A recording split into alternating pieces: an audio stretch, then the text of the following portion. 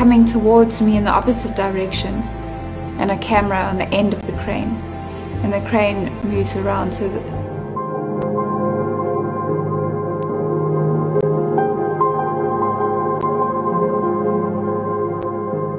as I went towards it, the camera coming in the opposite direction. It's supposed to start on the floor, and then as I come towards it, it lifts up and over me.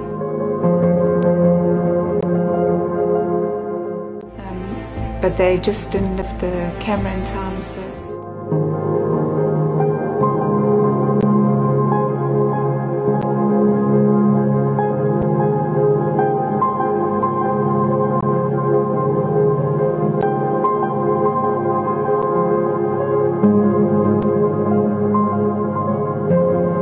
And the next thing I remember, I woke up 3 weeks later after being in a coma, and then saw my family. Sorry.